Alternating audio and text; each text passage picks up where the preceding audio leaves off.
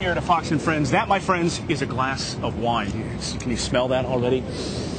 Yes, I can. That is glassed wine. That's wine that comes right out of a glass. Our good friend Gary Vaynerchuk is here from Wine Library TV. As always, great to see you, Gary. Good to see you guys. Good to see you. How are you? Okay, so the big question now, new trend in wine is putting wine inside of cardboard boxes. Yes. Not the old stuff like the Franzia that most of our production stuff. Not the Franzia play. No, not the Franzia, but now plastic bottles. Plastic bottles. Plastic. So will this taste affect the wine? We thought we'd break this down a little bit here. Well, it seems to me it would have a plastic taste. It may. I mean, you know, there's a lot of people who love beer out of a glass bottle more than the plastic. We hear that all the time, or the tin can. We're about to find out. You've never done it? Never. Let's do this. I have not done the plastic. No, don't go for it first. Oh, sure? Yes, we're going to go over here. Should we just do it now? You just want to get right into it, huh? I do. Well, you want to? How do you Let's want to start with handle glass. it? I want to see what the flavor and the taste of glass. And Gary's going to walk us through. We'll get down to that at the end. This is a classic. I mean, we also picked some value stuff. You know, it's barbecue season. This is an Australian wine for a lot of people that want an alternative to, let's say, a yellowtail. This is the Rue Estate.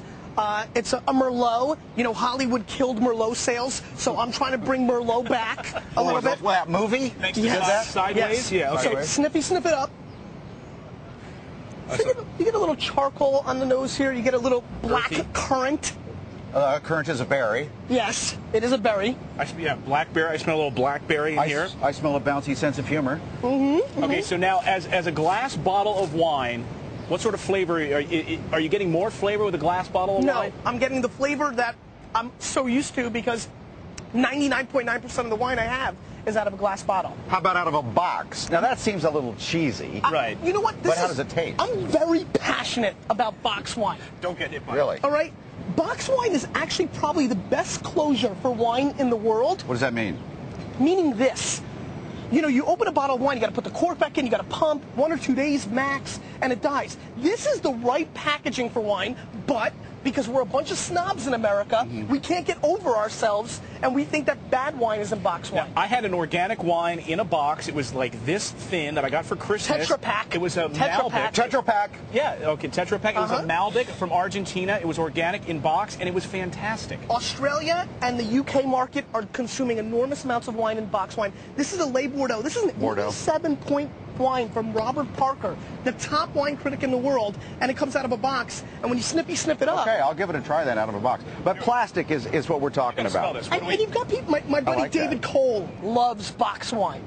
So there's people out there who love it. Okay, but the breaking wine news today is can it taste okay out of a plastic bottle? Now, this is the real treat, because if you watch Gary's show, WineLibrary.tv, he's always drinking it out of a cardboard or glass. Right. Now, for the very first time ever, Gary is going to try plastic exclusive. wine. This is a Fox exclusive. Now, let's let Gary, I love watching you do Let's this. do it. All right, ready? I need some room. Yeah, watch, just step out of the way. Well, he is a professional. All right, good. All right. Is he going to blow? Let's give it a sniffy sniff. We don't know. That's the problem with Gary. You never know. He might explode. Now, the first thing that I'm really worried about here is it's aromatically challenged. This wine is an AC. There's not a lot going on in the nose, so I'm very worried about that. But let me give it one more sniffy sniff. Maybe a subtle, like an itsy-bitsy cherry component going on. Let's give it a whirl. Here we go, America. What's he doing? You know, there's almost like a cherry blow pop component on the mouth of this wine, and it gets a little sour on the back end. It kind of flips like a Casper the Friendly Ghost component because it's hollow in the mid palate. So a little fruit, then it disappears, Casper. Then it gives a little finish, sour cherry.